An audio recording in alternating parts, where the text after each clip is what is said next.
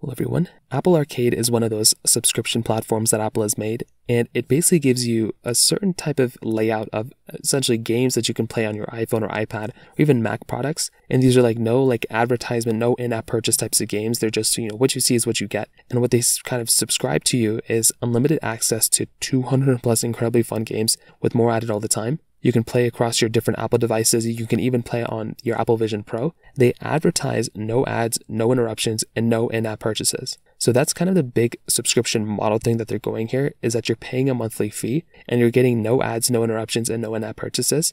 You can play these games online or offline, which is great, and you can share your subscription up to 5 family members. Now, this is how this subscription model kind of breaks down to. And I probably wouldn't even recommend just purchasing it outright. So there's a free 1-month trial, but it's $6.99 per month. So just that in and of itself, I would kind of say is kind of like a not that great of a subscription plan, especially if you're only getting like 200 plus things that you can kind of do. Within Apple One, though, it is included, which makes a lot more sense for me. If you're already going to go and get a subscription model, going down the Apple One route probably makes a lot more sense in my personal opinion. Now, you can go onto their apple.com, Apple Arcade website and kind of get a glimpse of all the games that are available. It's hard for me to talk about every single one. There's like over 200, but I will say there's some good stuff. Apple did actually, recently not recently, but they've been adding games throughout the last couple of months and years that this thing has been out. So I think that's a really cool thing that they've been doing. They've also had this like Sonic Dream Team game that just came out too, which is kind of crazy. But the thing you have to remember with this particular subscription model is that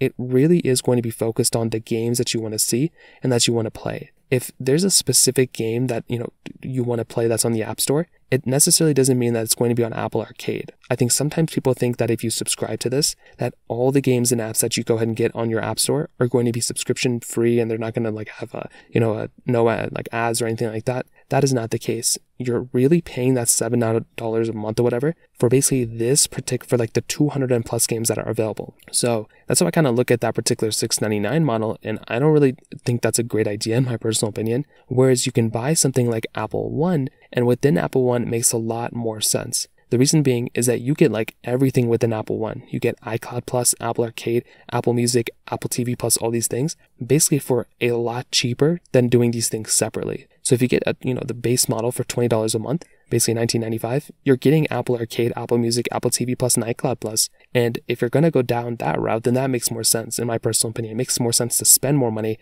to get Apple One and get all those things rather than just paying $7 a month for Apple Arcade, in my personal opinion. Now, the games themselves, I think, are really interesting. They look like they're fairly good games. However, there's nothing within Apple Arcade that I've seen or I've heard people talk about that is like a mind-boggling game that you need to go ahead and like play. I feel like even on the App Store nowadays, it's like a little bit of a different story as well. All of these games are like riddled with in-app purchases, so it gets a little bit more difficult when you're going to go through and like have developers specifically make games for Apple Arcade. And that's kind of the problem with Apple Arcade too, is that you have to wait until the developers make the games, Apple approves the games, then they work with Apple to go and put it on Apple Arcade.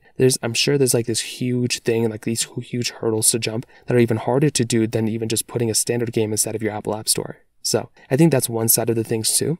I've played a couple of these games before, and I definitely will say like they're super nice and super fun, but I don't think personally I would pay $7 a month just to play those particular games. I think they're good, I think they're fun and and everything like that, but I wouldn't pay $7 a month just to play those particular games. I, on the other hand, would probably pay $20 a month to get Apple Arcade included inside of the Apple One, subscription model. So it's kind of funny because it's like, well, you're spending more money doing that, but that in my head makes a lot more sense to go down that direction than buying something like Apple Arcade separately. So in terms of that probably kind of covers it up here. I probably wouldn't recommend buying it, but if you want to get it within Apple One, and it's kind of included inside of your subscription model. So that pretty much covers it up there.